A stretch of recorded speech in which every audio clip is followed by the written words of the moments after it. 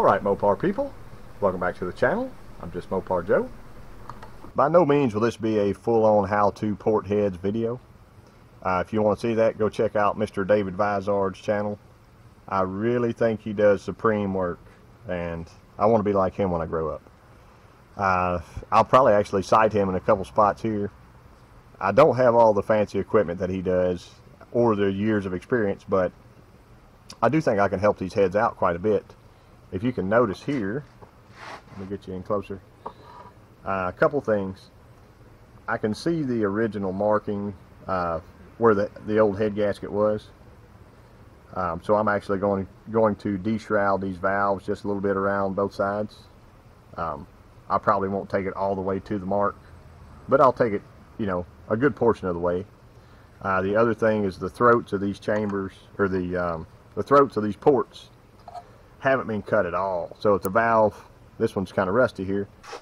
Okay, so if the valve sealed all the way out to here on that lip, this is just, you can really feel it all the way around how much that has to roll.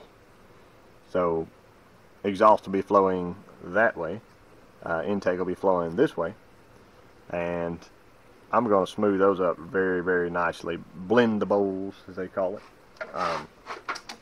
Something else, there's a giant piece of slag right here just sticking off this, I guess where the guides are.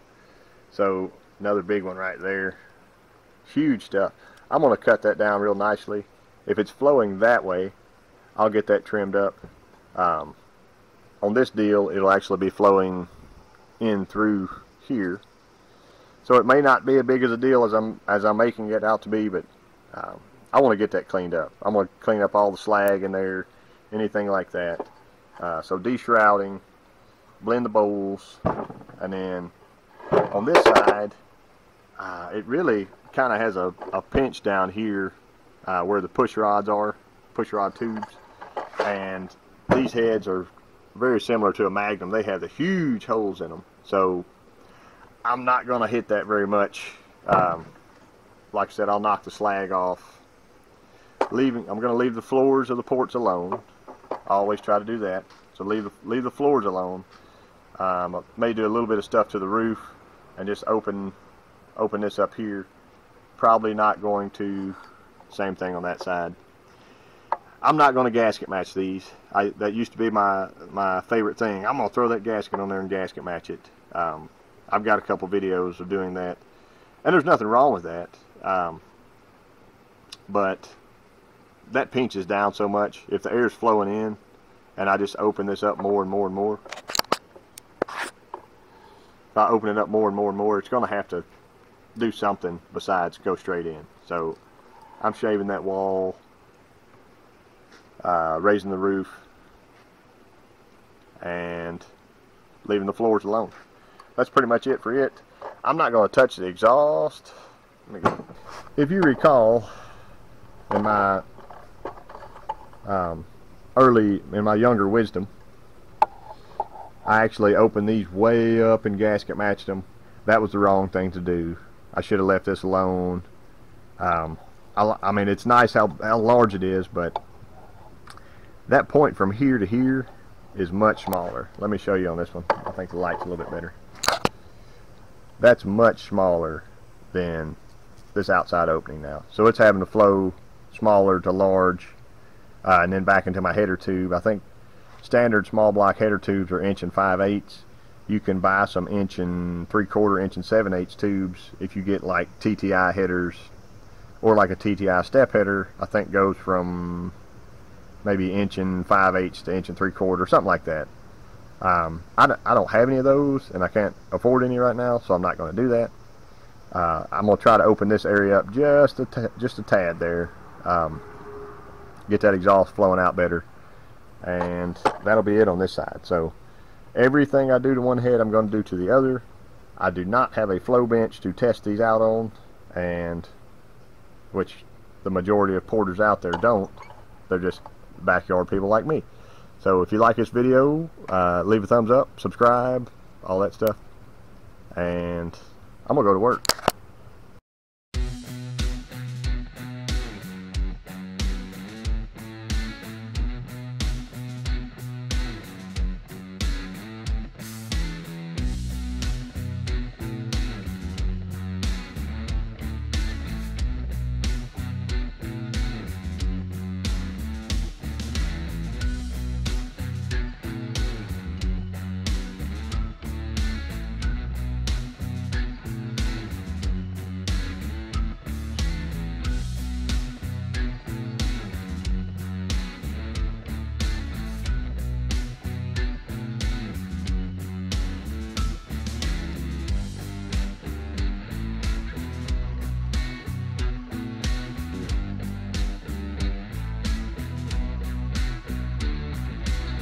I just dropped a couple valves in real quickly.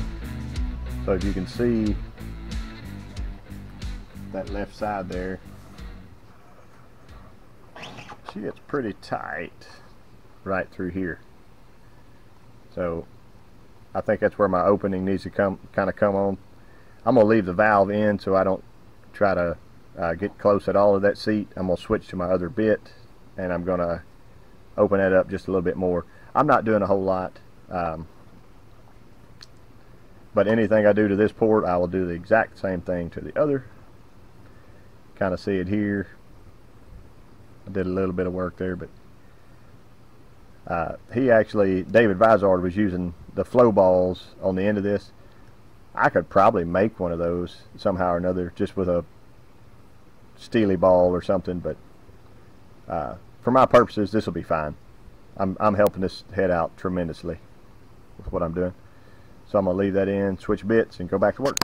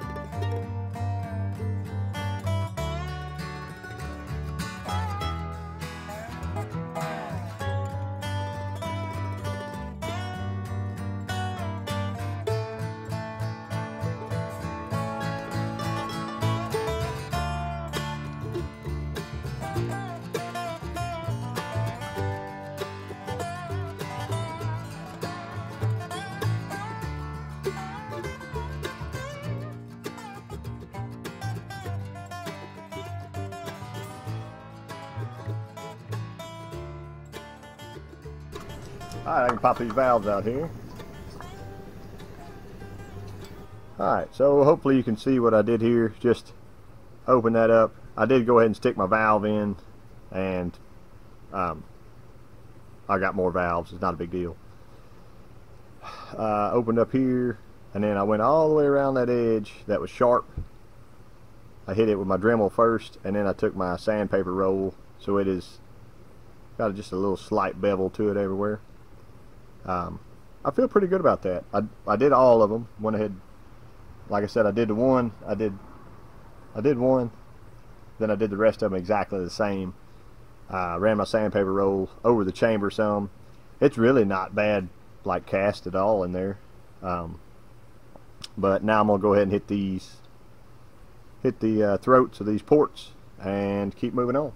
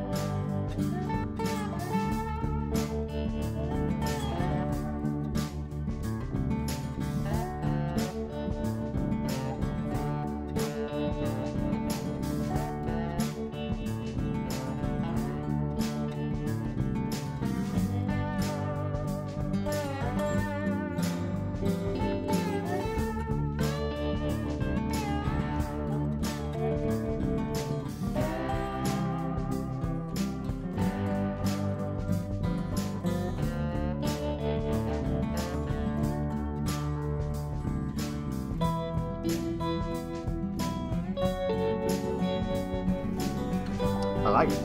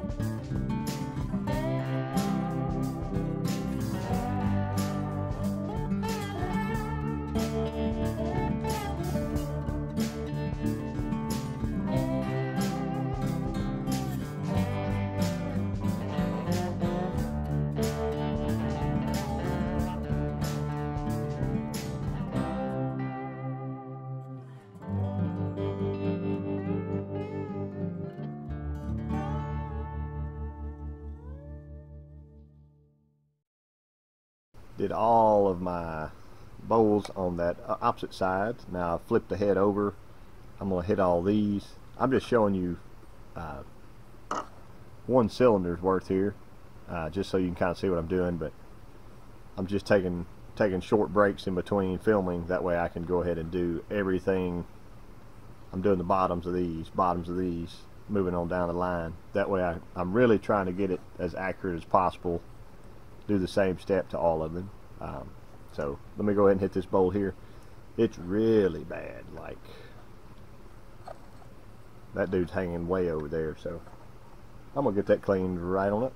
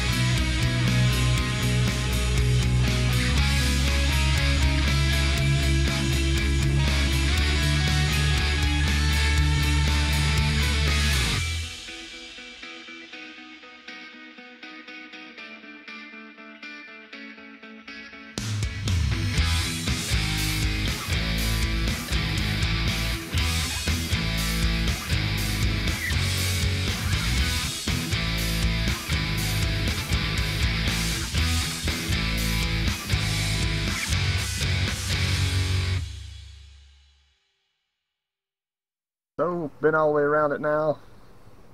Feel like my bowls are really nice and clean. I'm going to hit this guide some. I'm not going to knock it all the way down, but I will sharpen it out to the edge some. And if you can see, I don't know if you can or not, where my red straw is, there's actually a bump right there in the port. I'm going to knock that off. I don't need a bump in there. I'm okay on that. It does look like there may be a little bit more bias this way on the port flow, and it does come up to a point here. So all I'm going to do is smooth this casting and that casting on the intake side, both of them, knock off that little bump, and probably call those good. On the exhaust, I'll do something similar, knock that side of the guide down. Since air is flowing this way out of the cylinder, it might actually hit that and tumble, so that'll give me a little more port volume if I do that. And yeah, that'll be cleaned up.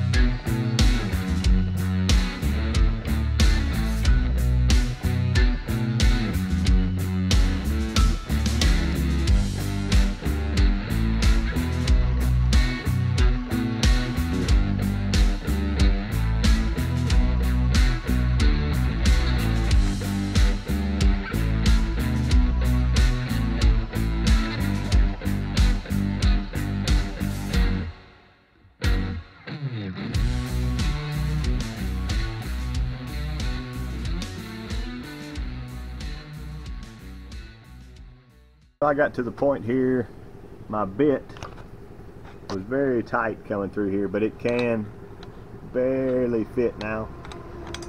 This side here, it fits plenty, and then I just round it off, smooth off there.